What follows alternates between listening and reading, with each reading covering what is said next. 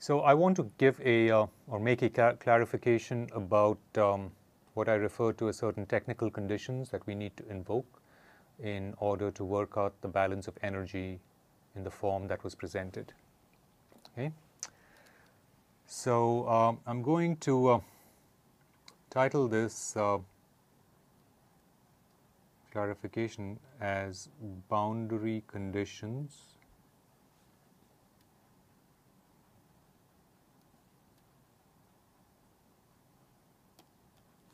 on omega t. All right, here's the situation. We have the body, and so far, whenever we talked about applying traction boundary conditions, we always spoke in terms of a subset of the boundary that we denoted as partial of omega t sub t. Okay, and on this portion of the boundary, we always said that we have some traction specified, right? And though I'm drawing it at only one point, really the way we want to think about it is that there is a distribution of traction, right? So T is a traction field which is defined in that part of the boundary. Now this naturally brings up the question which I've been avoiding, and that question is, what about the rest of the boundary? Okay. For mechanics, and whether we're doing solid or fluid mechanics, it doesn't matter. But if we say that part of the boundary is where we are specifying the traction, you do need to have other conditions on the rest of the boundary. Okay, and so the remaining boundary subset, the complement of the traction boundary, is what we will denote as partial of omega t sub u. The u there reminds us of the displacement. Okay, and on this boundary subset, we have displacement boundary conditions specified. Okay, so on this part of the boundary, we may have u equals u bar. Okay, all right. So partial of omega t sub t is the traction boundary,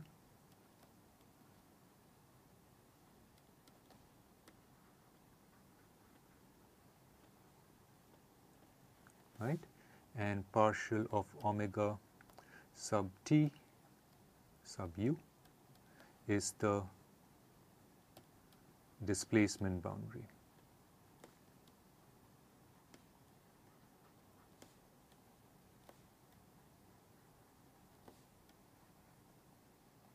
Right. On the traction boundary, we have T equals sigma n. All right, that's a boundary condition on the stress, which is one of the quantities that describes what's happening to the body. Okay, and on the displacement boundary, we have U, which is the displacement field, equals U bar, which is a given field. Okay. All right, so this is given, right? Likewise here, in the traction condition, what is given to us is T. What we have to determine is sigma, right? On the displacement boundary, what's given to us is U bar, and whereas U is the field that we're trying to determine inside the body. Okay, now what we also require is what we call dead loading. Okay, so we consider cases of dead loading, which essentially means that the boundary conditions are not changing in time. Okay, so we consider dead loading.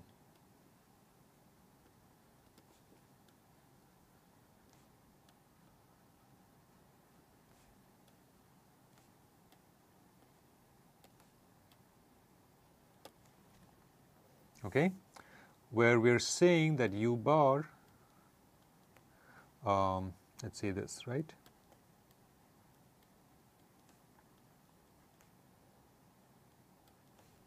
Right, we have this, and likewise the time derivative of the traction, and I realize this is looks strange there because we finally have a collision between the two uses of t. Okay, but that is just a material time derivative of the traction. Okay, we're saying that this too is 0. Okay, right.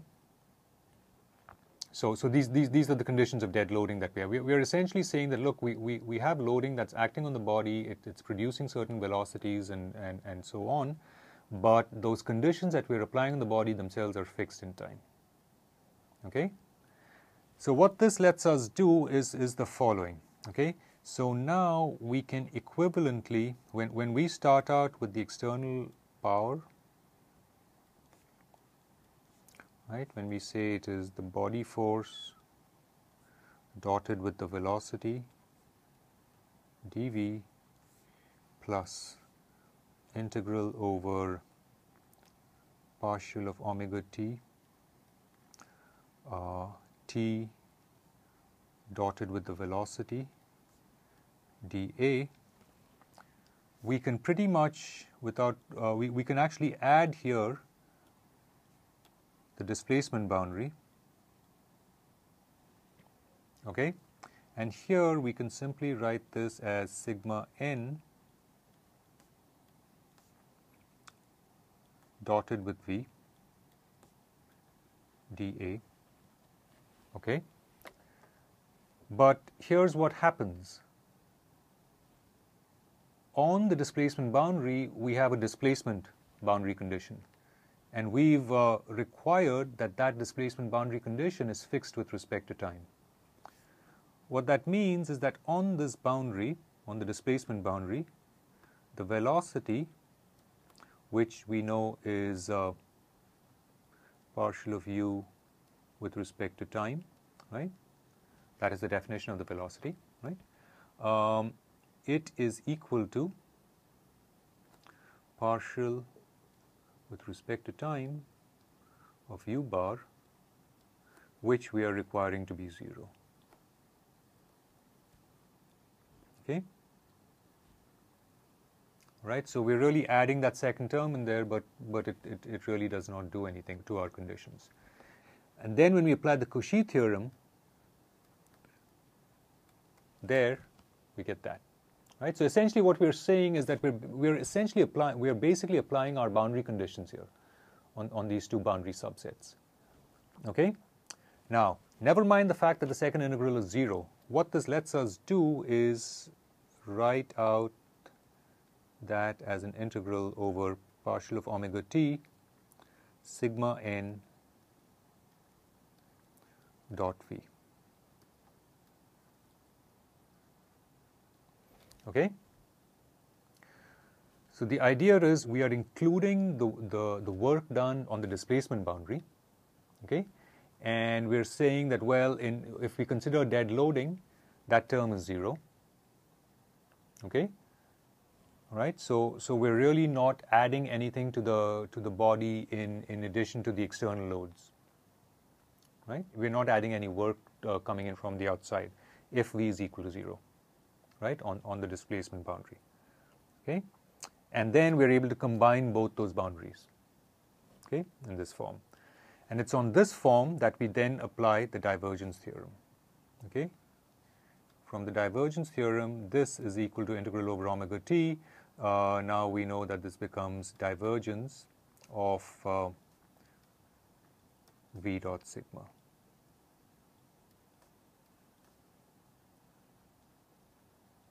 dV.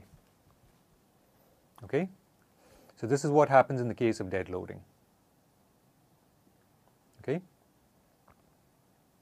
All right. Now you may wonder, well, does this not work if you don't have dead loading? Okay? So even if you don't have dead loading, you can do exactly this, right?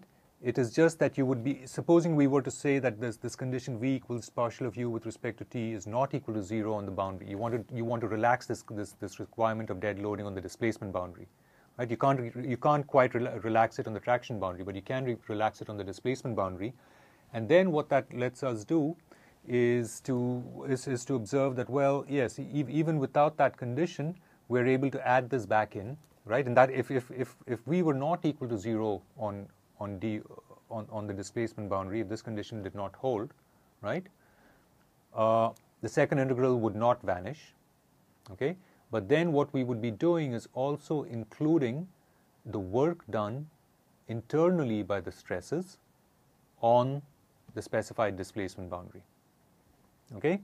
And then we could still get to this to this form of the boundary term, and then go on to that using the divergence theorem, right? This is using the Gauss theorem, right?